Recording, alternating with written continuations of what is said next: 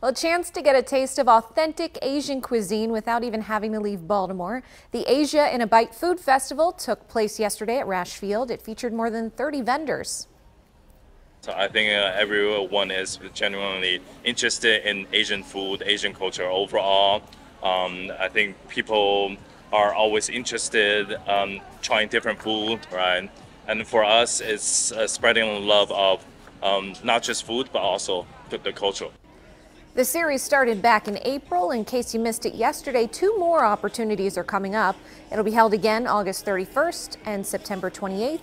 The event is free.